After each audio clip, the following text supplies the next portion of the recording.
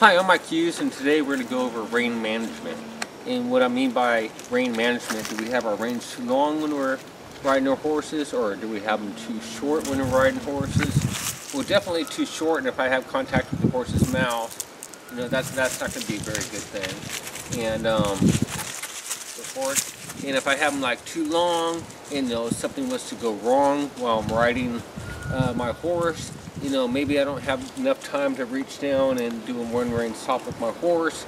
For example, if a crazy bike rider was coming at us down the trail, or some goofball out in the distance was shooting off his guns or anything, and it started spooking our horses, or even if it's wildlife out in the wilderness where we're riding. Like, for example, a couple years ago I was riding out at Folsom Lake, and I was coming out of the forest, and I rode in between a mountain lion and her cubs.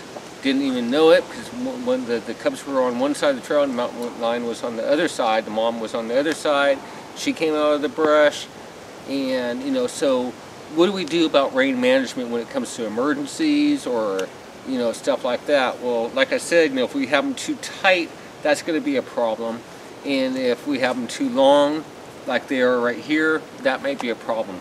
So where you want them is, you don't want to have contact with your horse's mouth as you're walking down the trails, but you want to have enough rein so that they're comfortable, so you're not pulling back on them. But if you had to, if you can see my hand here, if there was an emergency and I really had to do an emergency stop or flex my horse, I could really automatically just move my hand down, and I could flex my horse's nose like this and have him come to a one rein stop. Or if there was more room, I could actually have him disengage his hip like that. So that's what I want to do.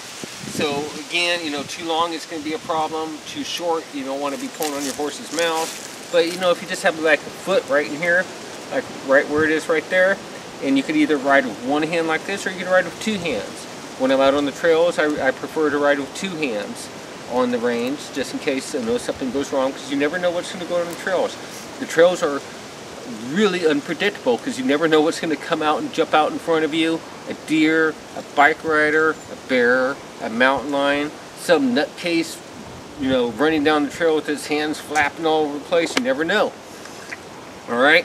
So that would be the first part of rein management. As I like to keep out a foot right there of rein, so my horse can have his head, and I'm not pulling back on him. But if something went wrong, I can easily reach down and have him flex and disengage the hip if I needed to, to stay safe and to keep my horse safe.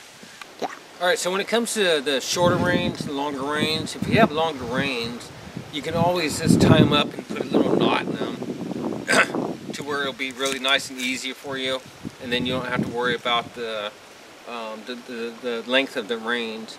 But sometimes when you're starting an unbroke horse, you're dealing with behavior problems and all that kind of stuff. Sometimes the shorter reins are easier, because you don't have such the longer reach coming down here and having to bring your horse's nose around if he was to spook, or if they started bucking or bolting or running away or something like that. If the horse is rearing, you would never want to pick up this rein and flex them if they're in the middle of a rear, because you're only going to bring them over on top of you. You actually let go of the reins at that point. But when I'm on the unbroke horse, I always have shorter reins going on, because it's the first time the horse has ever been ridden, moving around, and if he would try to go to buckle or something, then I have a less of a reach to bring his nose around and flex him to the right or flex him to the left and disengage his hip back here.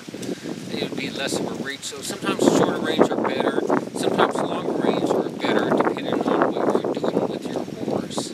So when you've already been on your horse for a while, and you've ridden them in the round pen or the arena, and let's say you're having trouble crossing a tarp or a creek sometimes, that's when the longer reins are going to come into play.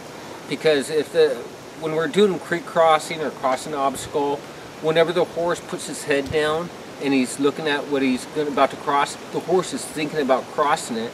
In that case, the longer reins come in handy, because he has enough rein to put his head down without me really having to lean forward over him like this.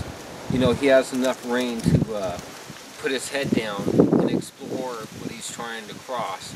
And always remember, when horses are crossing obstacles, it doesn't matter if it's a tarp, if it's a creek, if it's a wooden bridge, if it's going over a log. You know, it really doesn't matter. If he puts his head down, he's thinking about crossing it. And if you have the longer reins on him, you know, you're able to sit back where you are and let him explore what he's about to cross, but at least he's thinking about it when he puts his head down. All right? So I hope that helps you out, and we'll see you the next time. Thank you.